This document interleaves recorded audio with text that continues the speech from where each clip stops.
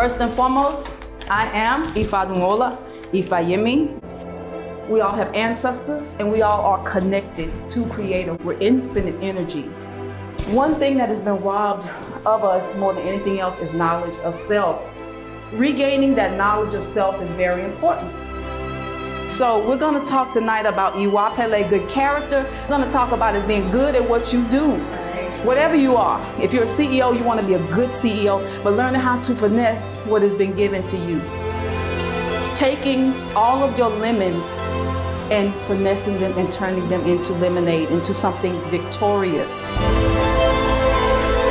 They have these different shows like on the Food Network, and they say, okay, I'm gonna give you all these weird ingredients and you gotta make something good with it. Anything that has hurt you in this life, what a parent did do, what a parent didn't do, somebody from elementary school, we're gonna take all those ingredients given to us and we are going to make something good out of it. That is why we are here. We have allowed our pain and our experiences to define us, but a lot of you have businesses that will be built based on that pain.